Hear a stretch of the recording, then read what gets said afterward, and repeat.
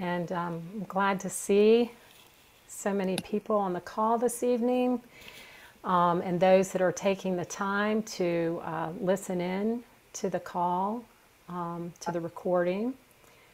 We welcome you all. I am Elizabeth. I'm also known as B, and I am a Rites of Passage guide. And it's an honor for me this evening to introduce you to Callie Brown, who is dear to my heart. She's actually my niece as well as a special cohort of mine.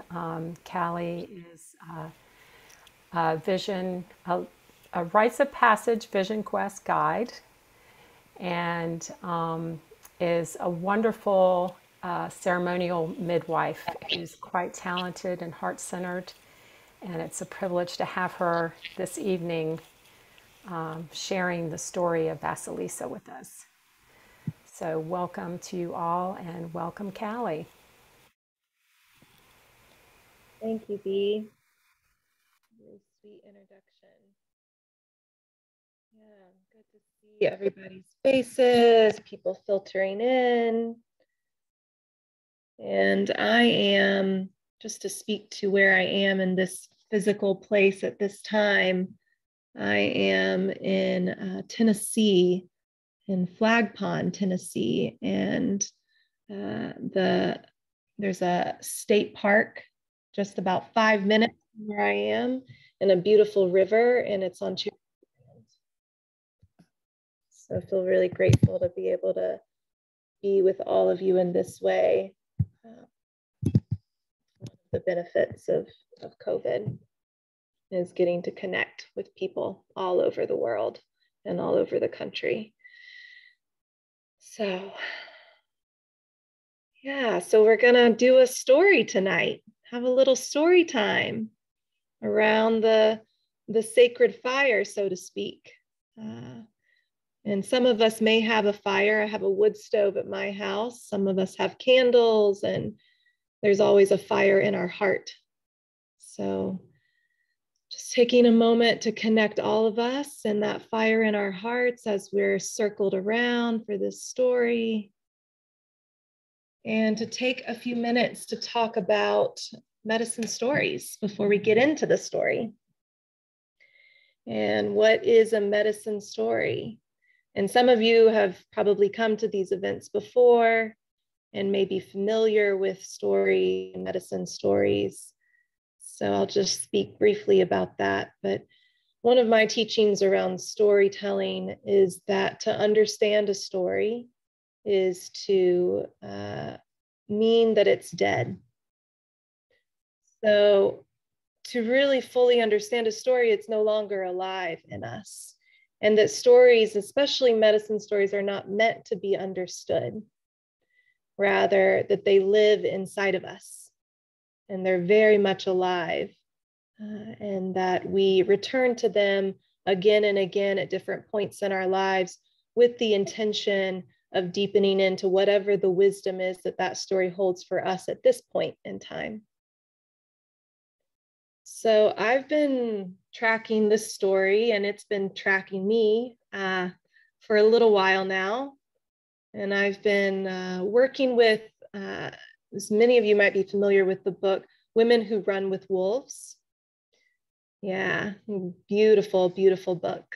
And Clarissa Pinkola Estes is the author, for those of you who may not be familiar. And she is an incredible storyteller, anthropologist, and PhD.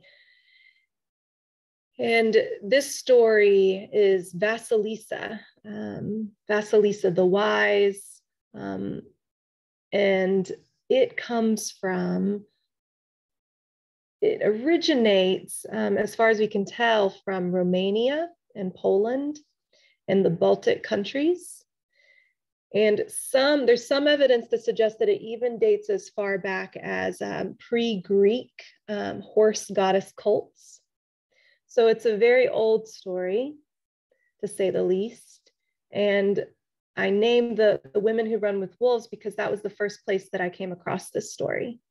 and recently have returned to it and have been working with the story in a women's circle that I'm in. And there's been a conversation about intuition. And I've noticed that this conversation has been showing up in many, many different places in my life. And so when I was asked to do a story for tonight, this was the obvious choice, to do this one around intuition and the way in which in my own life, I'm returning to this place of remembering my own intuition and the power in that, and the power that we all have, and that each one of us holds in returning to our intuition.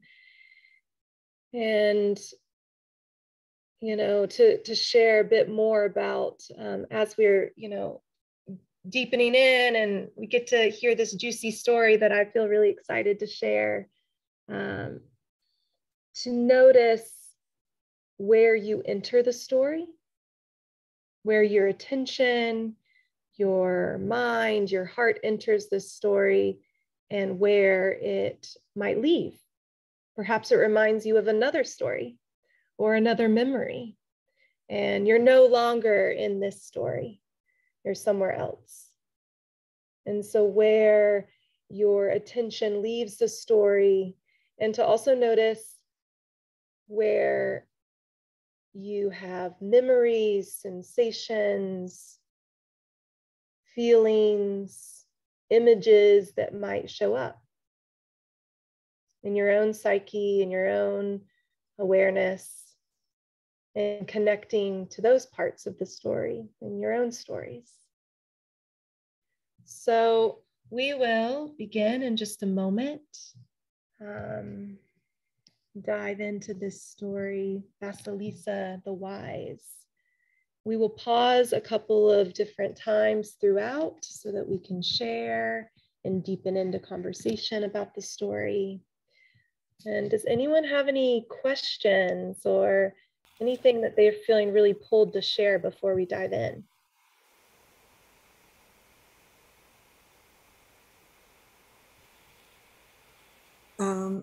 Is this the same as Vasalisa the Beautiful? That's a Russian there. Yes. Okay. Yes, it goes by different names. In fact, thank you, Deborah, for saying that. It has become in modern day culture Cinderella, in fact. And so it's evolved in many ways. And yes, one of the names is Vasilisa the Beautiful.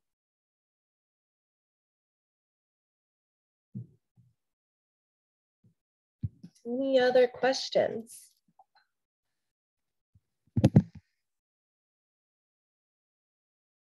All right. Well, let's dive in then.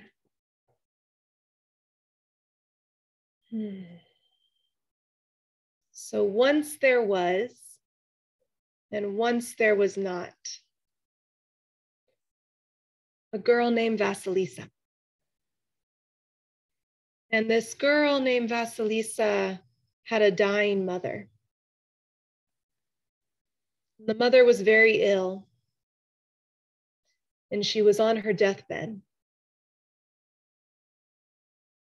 And Vasilisa and her father knelt beside the mother's deathbed and shed tears and mourned, for the mother had been ill for a long time. And it was time for her to go. And Vasilisa's mother beckoned to her. "Come here, my child," she said. "Come here." Vasilisa, being who she was, and the obedient daughter that she is, walked over to her mother's side and knelt down beside her mother and said, "Yes, mother, what is it?" She said, "My daughter, I have something for you." And she reached into her pocket and pulled out a doll. And this doll was wearing a red apron and black shoes, shiny black shoes,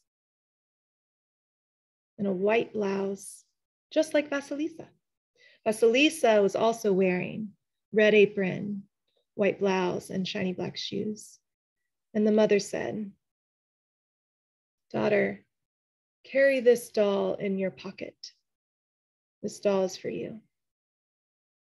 And if ever you should feel afraid, if ever you should be uncertain which way to go or what choice to make, consult this doll. She is with you, and she will know the way." And with that, the mother took her last breath and was dead. Now the daughter, Vasalisa, and her father mourned for a very long time. It was spring,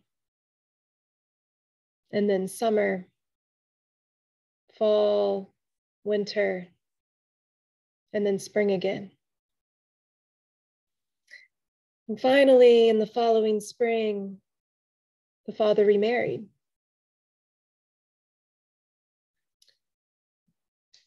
And he remarried a woman with 2 daughters. And so Vasilisa now had a stepmother and 2 stepsisters. Now, these 3 seem nice enough to the fool's eye. For what could be perceived under their polite smiles could only be perceived by some and was not perceived by the father.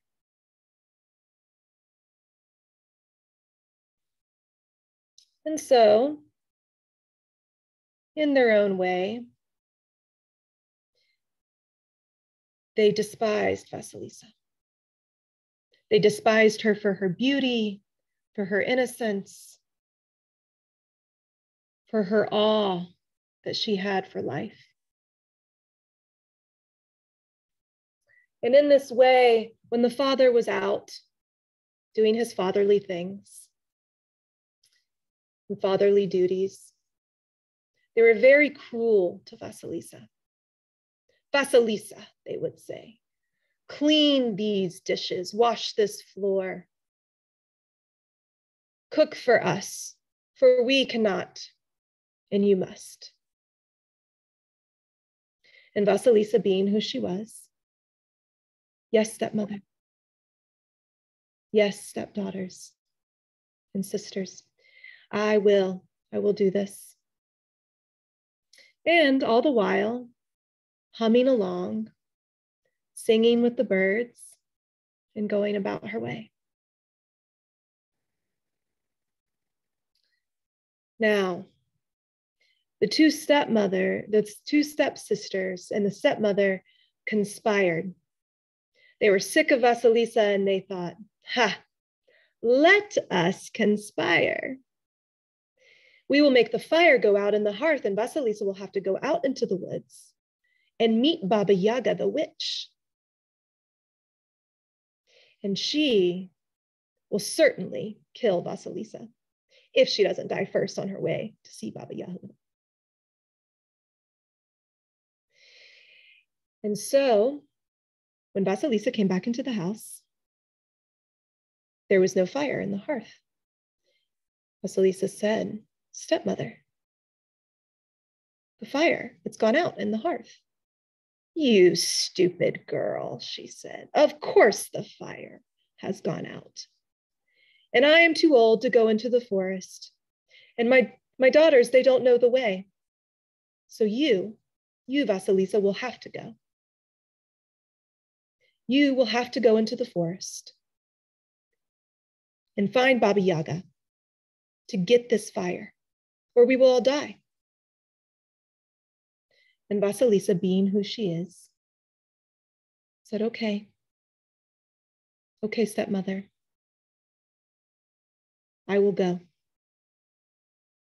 And with that, she grabbed her cloak and walked out the door.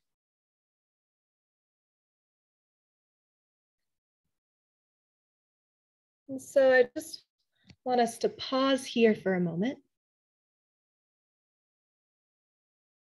As Vasilisa is walking out this door. And noticing what you're noticing. Any images, sensations, memories, places you entered this story or left this story.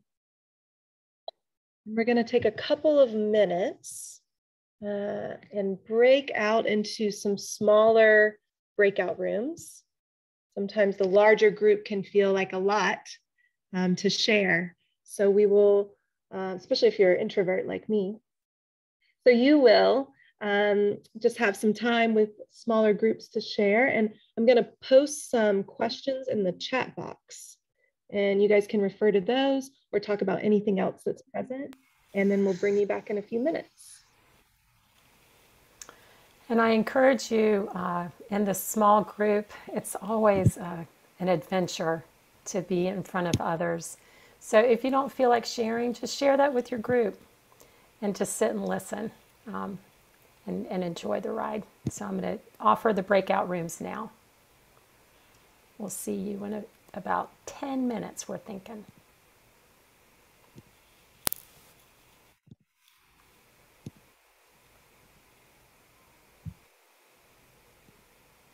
What are the questions we're supposed to be responding to?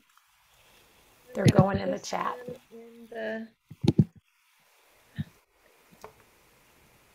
Post them in the chat.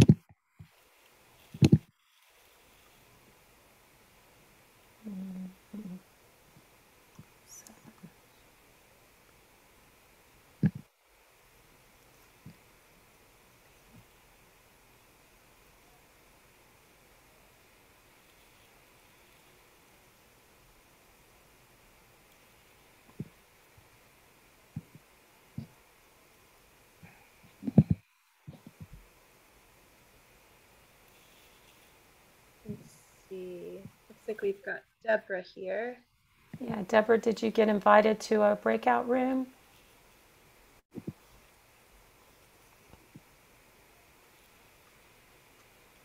Deborah looks like she might be frozen. Yeah. Okay. And Grace, Justice? Grace, are you with us? Your mute is there.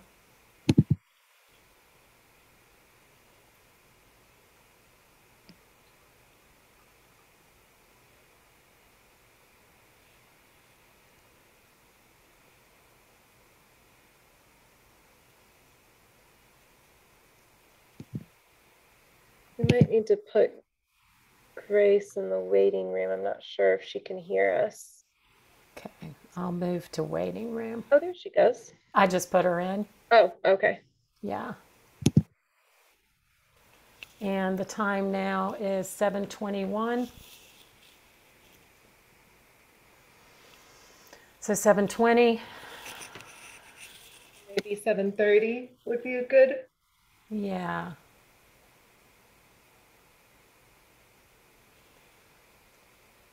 I don't have audio or video working on my computer tonight, says SM. She can just chat in the chat box, right? Yes. Thank you for doing the.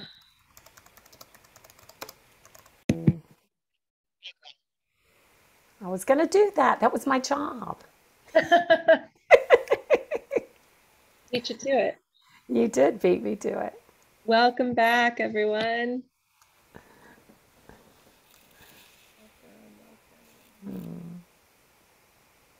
Yeah, welcome back.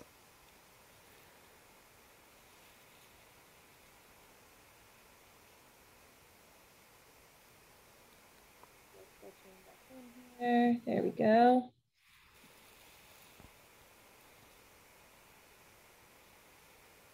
Hello, everyone.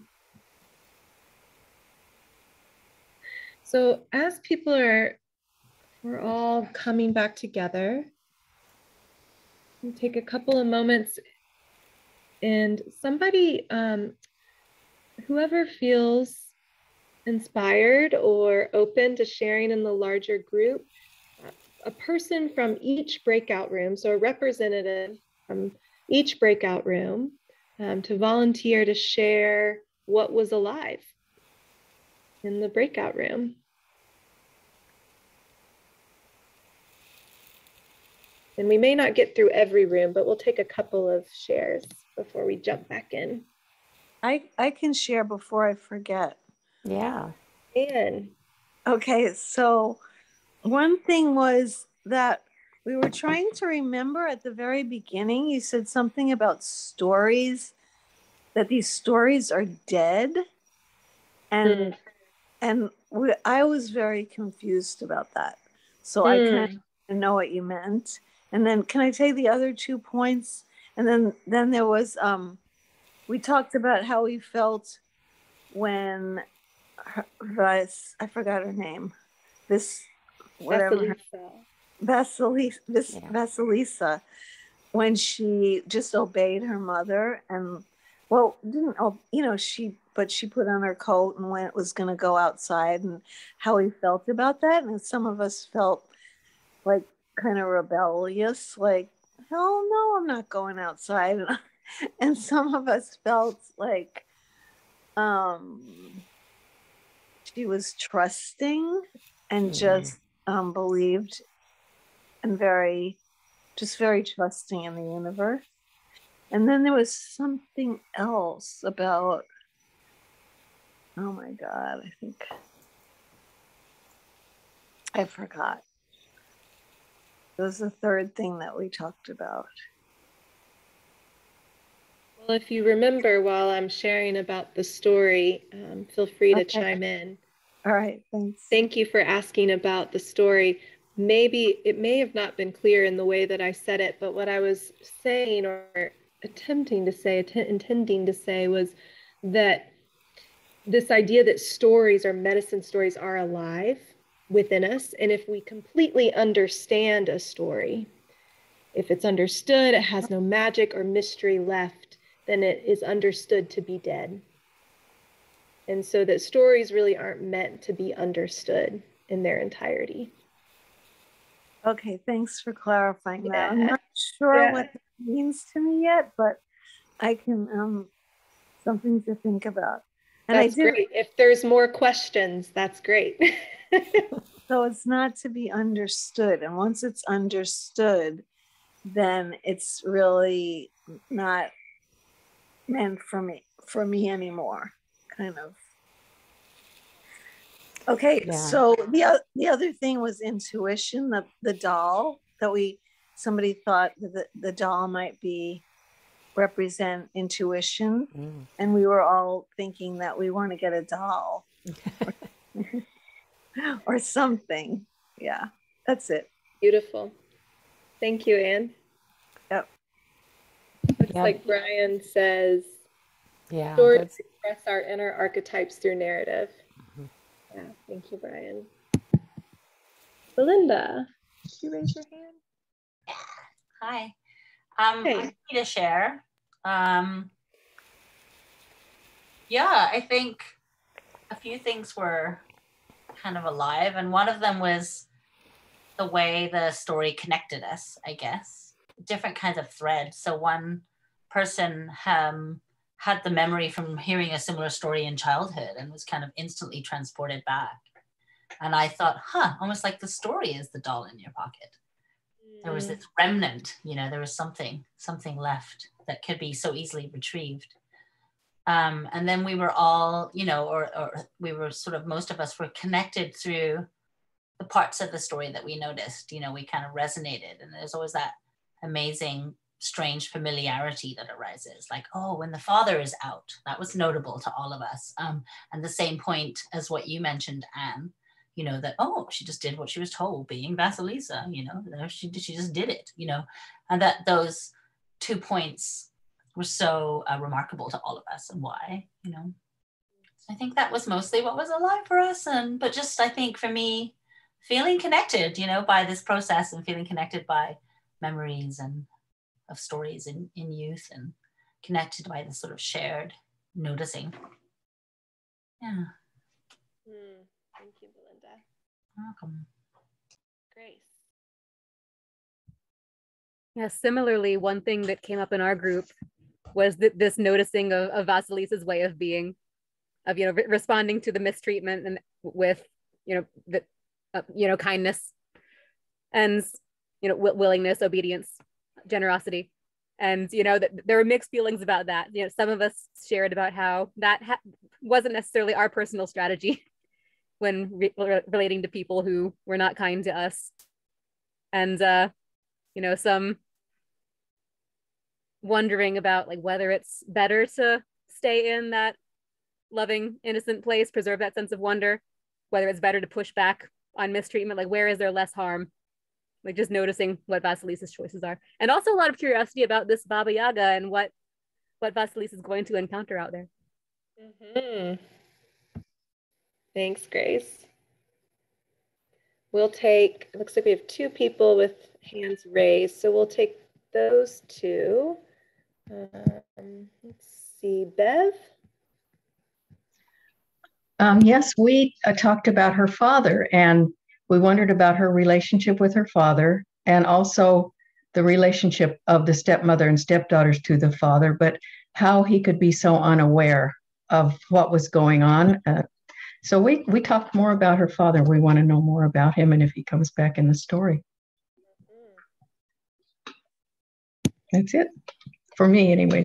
Great wonderings. Thank you, Bev.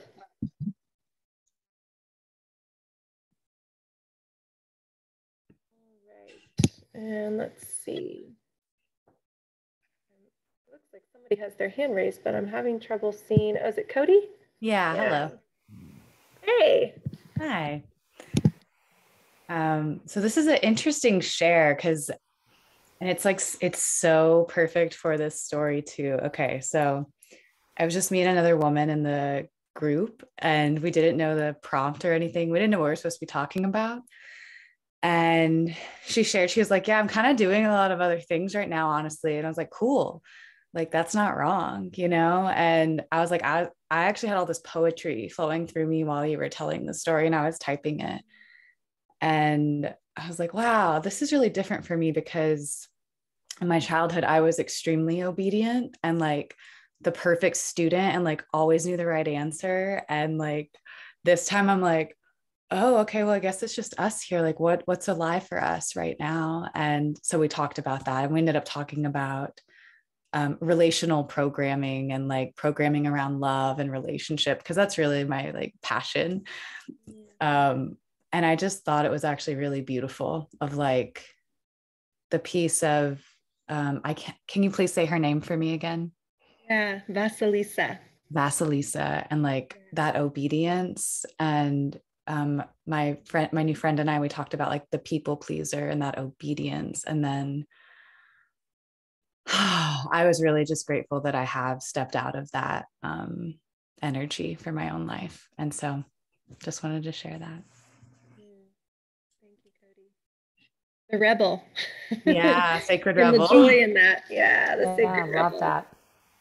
Yeah, and I was like, oh, I don't know the right answer, but here I am doing my own thing, and it is the right answer. Oh. Mm-hmm. Thank you. Oh, sure there are more, and we are going to dive back in. So let's see, where were we? Oh, yes. Okay. Vasalisa. In the woods. And Vasilisa is walking through the woods on this path. And she comes to a fork in the road, not sure which way to go. So remembering her mother's words, she reaches into her pocket and feels the cloth of that doll. And the doll says to her, yes, child, to the right. We must go north. And so Vasilisa goes north. And at every fork in the road and every turn in the trail, she consults this doll. The doll lets her know which way to go. south, north, around this river bend. And Vasilisa continues to walk for a while. And suddenly, a man dressed in white on a white horse gallops by. A little taken aback, she pauses and wonders, curious, who is this person? And without much question, she continues on. And as she's walking, she comes across a man dressed in red on a red horse, galloping by. And suddenly, the sun is rising. And so she thought, glad the sun is up. It's no longer dark. Strange about this red dressed man and red horse. And she continues on her path. And as she's walking deeper and deeper into this forest, consulting her doll every step of the way, she encounters a man dressed in black on a black horse. And suddenly, it is night. Vasilisa sighs, night again. And she continues walking, allowing her doll to light her way. And she comes to a clearing and comes across Baba Yaga's house. Now, Baba Yaga's house is unlike most houses. For the foundation are chicken legs, and the roof are vines wrapping round and round. And the fence around this house are lined with skulls. Baba Yaga herself, now Baba Yaga herself is a fearsome creature with long, dark gray hair and long yellow fingernails that if she were to curl her hand, would not curl into a fist for the length of these nails, and a long pointed nose with warts on top. And she rides in a spinning cauldron. And as Vasilisa approaches Baba Yaga's home, Baba Yaga descends. And she says, "What are you doing here?" And Baba Yaga looks at Vasilisa, and Vasilisa says, "Well, grandmother, I've come to get the sacred fire. I was told to come and get the sacred fire." Baba Yaga looks at Vasilisa, giving her a good once-over. "And what makes you think that I will give you the sacred fire?" Vasilisa starts to answer, but pauses, remembering to consult her doll. And her doll says, "Well, grandmother, because I ask." Baba Yaga says, "Lucky for you, that is the right answer. But first, I will need you to do some things for me.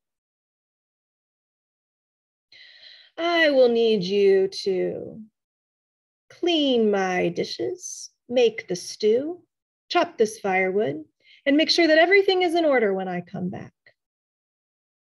And if not," and Baba Yaga's eyes turn to red flames staring into Vasilisa. If not, then you will be my stew, and you will be dead. And with that, she flies off in her spinning cauldron. Now, Vasilisa feels overwhelmed. How am I going to get all of this done by the time that Baba Yaga gets back? How am I going to do all of these? I'm just one person. Fortunately, there's the doll. She consults her doll, and the doll says, "Don't worry. You can rest now. Everything will be done. You can close your eyes, and when you awake, everything will be in order as it needs to be." And so Vasalisa, coming to learn to trust this doll, closes her eyes and drifts off into a dream. And dreaming and dreaming. And then she awakes, opening her eyes, and sure enough, everything is in order. The stew is on, the house is clean, and everything is ready for Baba Yaga. All in good time. And Baba Yaga comes in expecting something very different and being surprised at the state of her home. "Well, my little one, you are a clever girl. I suppose I will eat this stew. Although there is one more task that you must do before I give you this sacred fire. You see outside the window there, child. You see those poppy seeds in that dirt. Well, I will need you to separate all these poppy seeds from this dirt. And if one is left, then you know." And Baba Yaga goes into her room and eats her stew and rests a while. Well, Vasilisa knows to consult her doll. And reaching into her pocket, she feels the doll, and the doll says again, "You can rest, dear one. Everything will be taken care of. Don't worry. All is well." And so Vasilisa closes her eyes and drifts off. And when she awakes, sure enough, there are two piles, one of dirt and one of poppy seeds. And not one is still in the wrong pile. And Baba Yaga comes out and she says, "You are quite clever, little girl.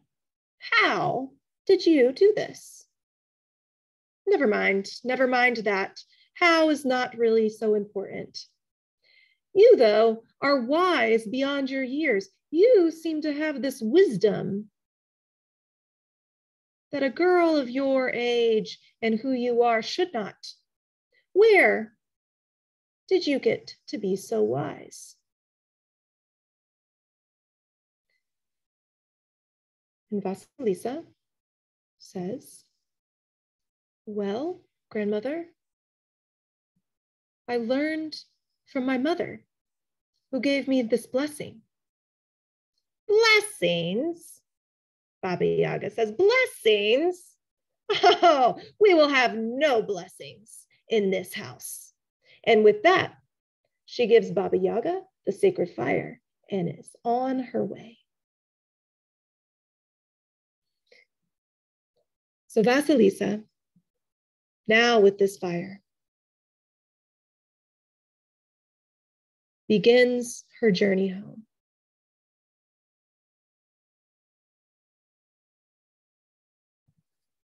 So we're going to pause there at this next spot of the return. And we'll do again what we've done just a few minutes ago. And I'll have some different questions to put into the chat box. And we'll take another few minutes and then we'll join together again. Okay, I have some of the rooms had a smaller number, so I've tried to keep you with the person you were with, but also included you in a larger group. I think there's still a room with 2. Are the questions in the chat box now, Callie? They are going in there right now. Okay, I'm going to pause the recording. The archetype, the shadow archetypes. And yet for me, I'm curious about like what the gift is, you know, the gifts in the shadow, and that a lot of this story has to do with that, maybe, you know, that kind of came out. I can't remember what we were talking about. John, do you have any nuggets from our group?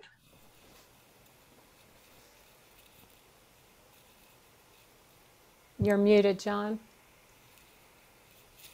It was in response to the two-part of first question. How do you see each character reflected in you? And then how do you see each character reflected in the culture? So it was what you don't like in yourself is sometimes what triggers you about what you see in the wider culture. We had many interesting parts to our last conversation. I have to say, the idea of the talisman that you touch, and the generalization of the story, just touch this and everything will be okay. You know, this will remind you of calm and the ability to sleep and heal. Taking that out of the story. And then I think it was you, Belinda, I hope you won't mind me saying, you know, the idea of touching the cloth, which Belinda said she'd read the story many times and she'd never ever heard the actual word cloth when she reaches into her pocket. And that was a sudden, real sort of moment of identifying the actual aspect of that doll. What was the thing about the doll that allowed her to connect with her intuition, if that's what we're saying? So that was very, very interesting. Yeah, that's the magic of the aliveness of a medicine story right there. Yeah.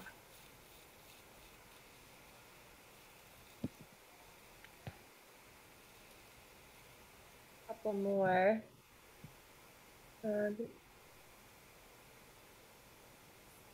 See, a couple in the chat box here.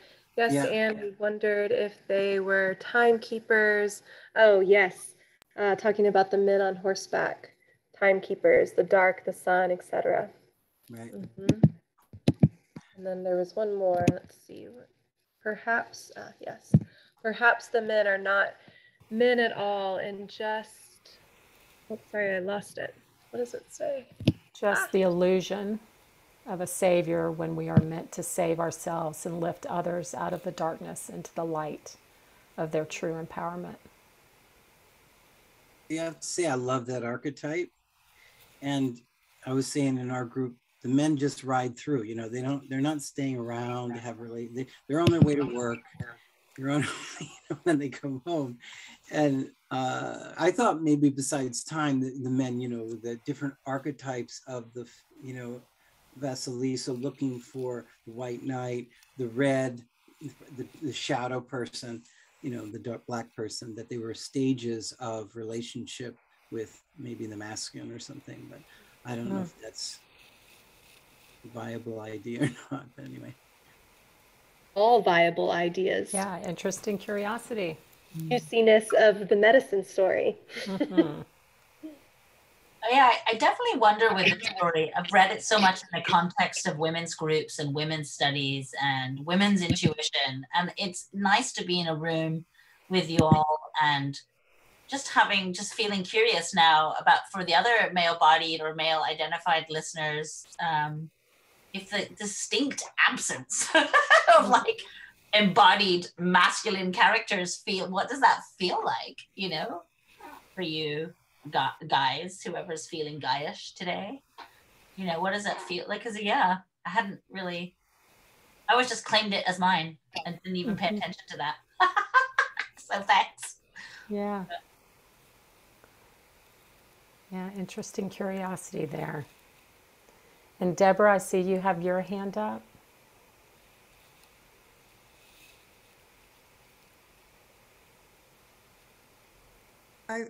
At first it was about rest.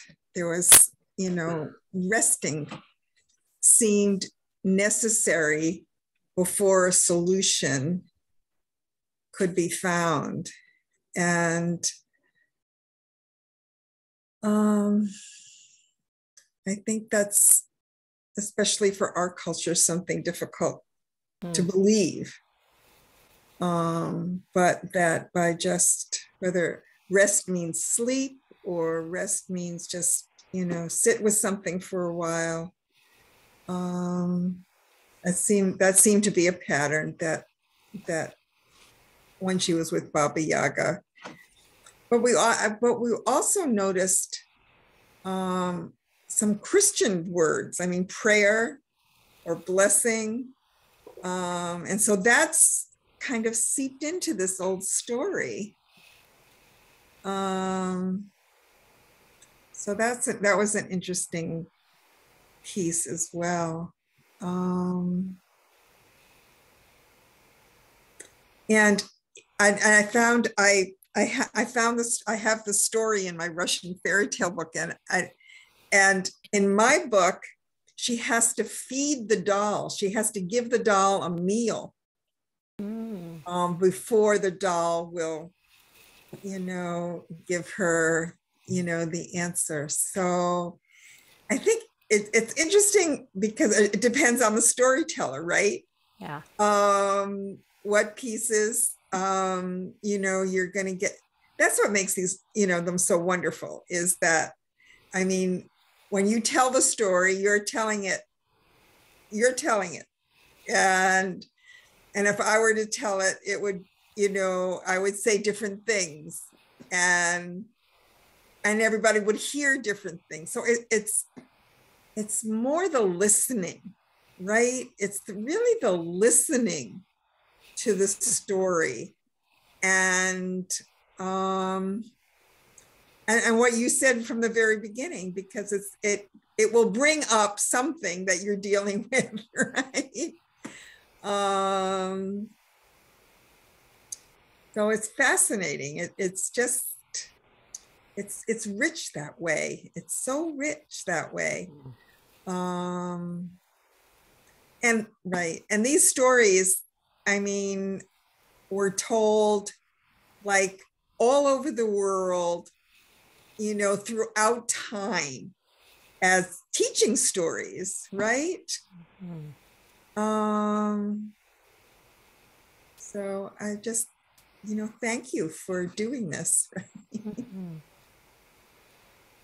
Yeah, thank you, Deborah. I see, John, you have your hand up, and we might have time. I see some stuff in the chat, some beautiful comments. But John, I'd like to call on you while we're still here before we close the story out. I was just going to respond to Belinda's question about yeah. Since I guess someone has to.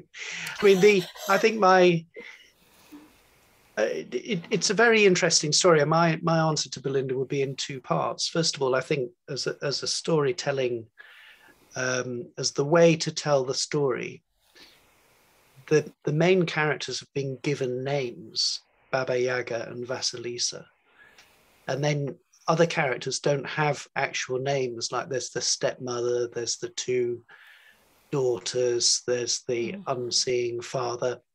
They don't get names because the story is not meant to focus on those people. The real focus here is on the two people who are actually given names. So for me, and the men who ride through on the horse, I mean, to me, the white man is just the moon rising. The red man is just the sun about to rise, and the black man is night coming again. I think it's just a way of showing passage of time. So to me, the story is about two women, but that doesn't make me feel, where are the men in the story? There could easily be another story where, you know, the protagonists are two men, or a man and a woman, however they identify. So that would be my answer to you, Belinda. It's a fairly neutral answer, actually. That's just how I see this story. But there will be, undoubtedly, concentrating on women will give a chance to explore the female perspective. That's what comes out of this story. Mm-hmm. Yeah, thank you, John. All right, B, I think we need to find where we were. Keep our pace and back into the story. All right, so let's see, where were we? Okay. And so, Vasilisa, in the woods, on the return. Walking through the woods,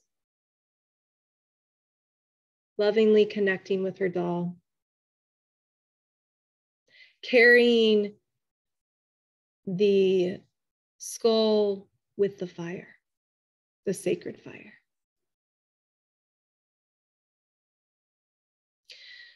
Not walking triumphantly, not walking timidly, simply walking.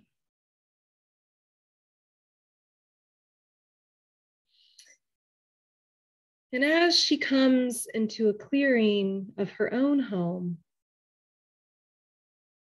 on the other side of that clearing in the house are the stepdaughters and that stepmother peering through the window. And at first they can't quite make out what they see. Their eyes must be deceiving them, for Vasalisa is surely dead. Long ago. She's been gone quite some time. Some would say years or weeks.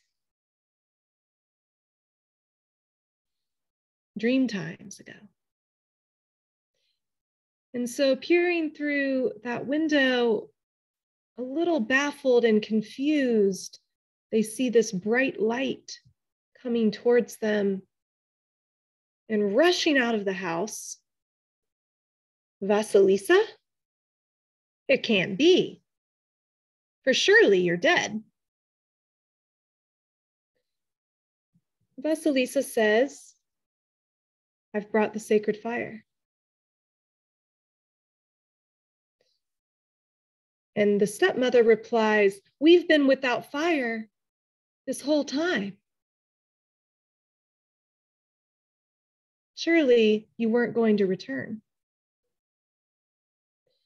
Vasilisa walks into the house carrying the fire. Stepdaughters and stepmother adjusting to what they're seeing. And that skull on that staff that Vasilisa carries watches those stepmother and stepdaughters, tracking their every move.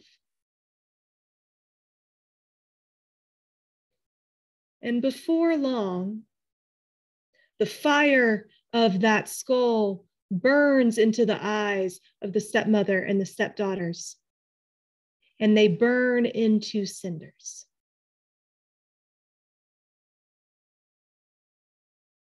And that is the story of Vasilisa.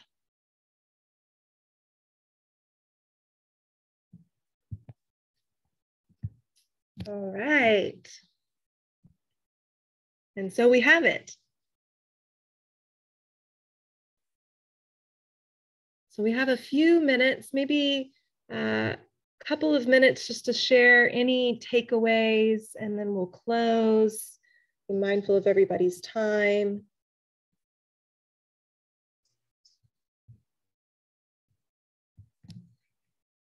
So any stirrings or feelings, sensations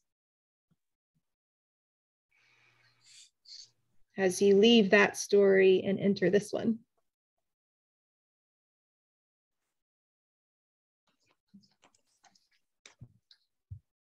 So Jonna has her hand raised. Yes, I noticed when she left home to get the fire, it was just referred to as the fire. But when she got to Vasilisa, she said, I've come to get the sacred fire. And I'm wondering about significance of that. Mm-hmm. Mm.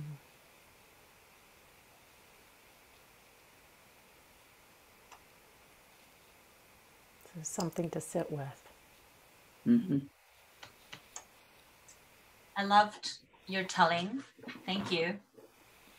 I loved, yeah, that livingness part of the story, that it doesn't end here today, you know, it doesn't end with one teller, but it keeps going on. And I appreciate the opportunity to feed the story with our attention right now. And yeah, I really, the image of the sacred fire in the skull watching them was new to me as well in my repeated hearings and readings of the story, and yeah, made a really strong impression on me. So I'm just appreciating it. Thank you. Mm-hmm. Thank you, Belinda. I see Jeremy has his hand raised. Oh, beautiful, beautiful story, wonderful rendition. And I think, you know, to just kind of zoom it into this moment, it feels like when faced with those near impossible tasks, just connecting with that inner knowing, that inner intuition seems to be the agency that perhaps in this time, with all that we've been through, there's really nothing to do but to keep touching the cloth. And that those who thought they were in control and were manipulating this global pandemic situation shall be returned to cinders. And I'll be glad when that happens. Anyway, just saying.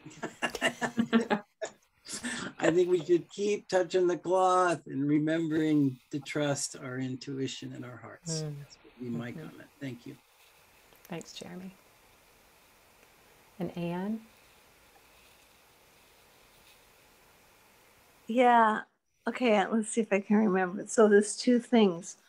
One is I feel like the stepmother and the her sisters and the witch or whatever that was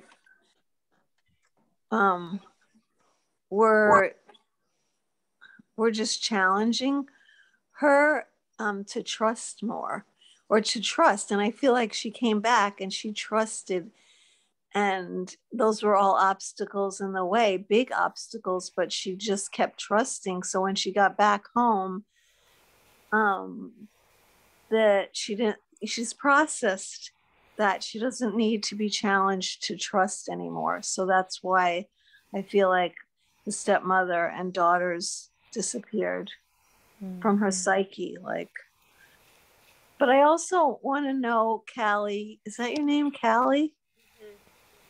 I want to know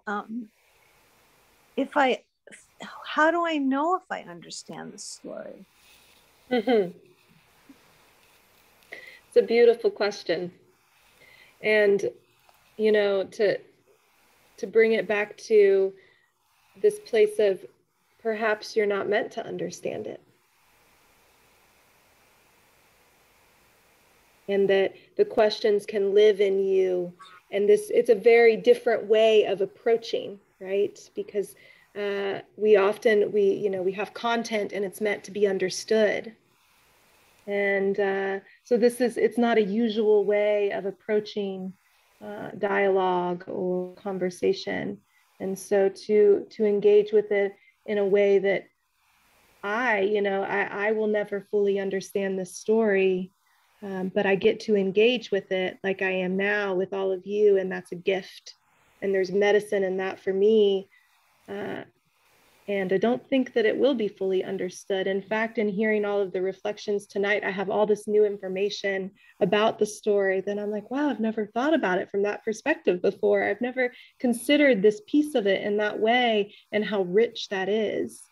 So I just invite you to hold the question rather than the answer.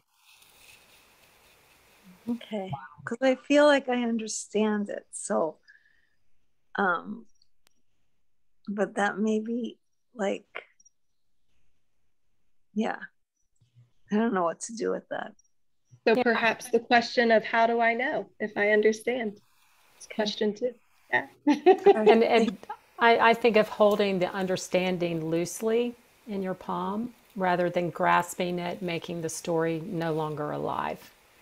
By holding it loosely, then more questions and curiosity can unfold, and more threads can be unwoven, and more unlayering can be revealed to whatever moment you interface with it. And that's the aliveness of it.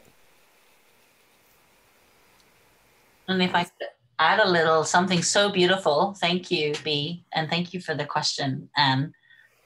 This all of, and even actually your reflection, Kaylee, right? That like being here today and experiencing this story as a group, suddenly we all have these little pieces of cloth or these little talismans or remnants in our pockets, you know, and we're all bringing these different colors and threads. And so now the story has, you know, another life to live, you know, off it goes with each of us, but we're all taking a thread from those with which we've spent this time, right? Mm-hmm. Mm-hmm. So that's the understanding is maybe feels clear and beautiful right now, and you want to hold this understanding, but who knows what will happen to it over the weeks. And yeah. So B, I know we're right at time, and there's a couple people who raised their hands. So let's see, Renee and Rachel, we'll take both of you guys. And if people have to go, you know, want to respect that time, and we'll take the couple that had their hands raised, and then we'll close out for the evening. I want to mention real quickly, I am putting the grief ritual information in the chat box. The Rites of Passage Council has a grief ritual this summer coming up. I know that was a part of the story where I left the story when the mother died. So I'm throwing that in there. It's just a little Rites of Passage promo. And Renee, you've got your hand up. Thank you. I really enjoyed this experience and thought it was one of the best pieces of Zoom, because being able to quickly get with people and then get back to the whole and back and forth. If we were in person, it wouldn't work as well to focus on what people were saying. And I am delighted. It's a whole new way of listening to a story, and I hope to experience it again, of when to break, what the question is to ask the group to, you know, the small group to engage with, which they may or may not, and then how to wrap it up within a time frame. So the process itself has been delightful for me. Thank you so much. Thank you for joining us. Blessing of Zoom. And Rachel. Oops, I stopped my video instead of unmuting myself. Thanks. What really struck me at the end is that when the fire burns up the stepsisters and the stepmother, I think of the fire in Baba Yaga as being somehow connected. They're of the same thing. And I think about how through the trials that Baba Yaga gave to Vasalisa, there's this testing of some kind of purity, and it's hard for me to put my finger on it. You know, I don't know that I have one word or one value that it represents. It's not quite integrity. It's not just bravery. It's not just intuition. It's some combination there. But whatever it is, Vasilisa's character and her way of being are being tested, and immediately the fire burns up the stepmother and the stepsisters, as though to say, you didn't pass the test, right? The test itself is inherent in the fire. It's inherent in Baba Yaga. I don't think that they can exist in the world without challenging and destroying whatever it is that the stepsisters and the stepmother represent. And so there's a lot of unanswered questions to that, but I just think it's interesting, this thread that runs through the story of the destruction of what doesn't pass a certain kind of test. Mm-hmm. Mm-hmm. Yeah, thank you, Rachel. Well, thank you for hosting, both of you. Yeah, pleasure. My heart is full. Thank you all for your reflections and insights, and just, showing up and connecting with each other in the ways that we do these days. Yeah. So if you guys are interested in any other, we'll do more storytelling events down the road. Those will be posted on Facebook and also on the website, Rites of Passage Council. And we also have a women's program, 9-month women program that we're doing, and you can look more into that from the website. Bea and I are a part of that, and it's really been a beautiful experience so far. Mm-hmm. And the grief ritual, as Bea said, is another piece that we're doing in July. So be well, beautiful people, and see some of you soon. Thank you. Thank you all for coming. Thank you. Bye. Thank you. Night.